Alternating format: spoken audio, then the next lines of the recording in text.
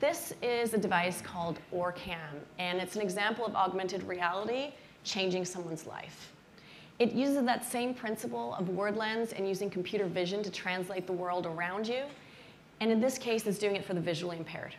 So with a pair of glasses and some sensors and using bone conduction, the wearer is able to point at a menu or a currency or a sign or even someone's face, and this is read back to them. And I think this is a really powerful example of how augmented reality can be integrated into assistive technology, and I would love to see more work like this.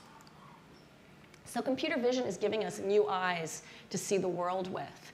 And it's also allowing us to tell new stories and change the way we communicate. Here we have Google's Project Tango, which can map your entire environment. So think about what that means for mapping your story world and how we can create personalized stories.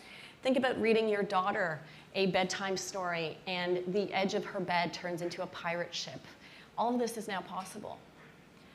And as I mentioned, augmented reality up until this point has been primarily visual, but it doesn't need to be. The real world isn't just visual. We have touch and taste and smell. And these are some examples of that being integrated into augmented reality. And again, imagine the opportunities for storytelling by integrating the other senses. And lastly, this idea of thinking our reality, brain-machine interface makes that possible. So we've gone from image recognition to now even thinking our reality, from gaming and entertainment to even controlling and powering an electronic wheelchair.